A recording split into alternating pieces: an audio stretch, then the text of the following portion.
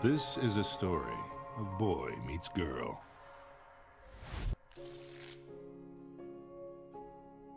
The boy, Tom Hansen of Margate, New Jersey, grew up believing that he'd never truly be happy until the day he met the one. This belief stemmed from early exposure to sad British pop music and a total misreading of the movie The Graduate. The girl, Summer Finn of Shinnecock, Michigan, did not share this belief. Since the disintegration of her parents' marriage, she'd only loved two things.